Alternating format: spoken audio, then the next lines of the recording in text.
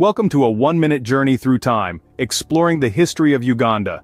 Nestled in the heart of East Africa, Uganda boasts a rich past that dates back to the first millennium BC, when Bantu-speaking populations migrated to the region. Fast forward to the 14th century, the Kingdom of Buganda emerged as the dominant force, later forming part of the British protectorate in the late 19th century. Uganda gained independence in 1962, with Obote becoming the country's first prime minister. However, the 70s saw the infamous reign of Idi Amin, a time of terror and turmoil. The 80s ushered in a turbulent period marked by civil war and AIDS epidemic. In the 21st century, Uganda has made strides in economic development, though challenges persist. A nation marked by resilience, Uganda's story continues to unfold. Stay curious, stay informed.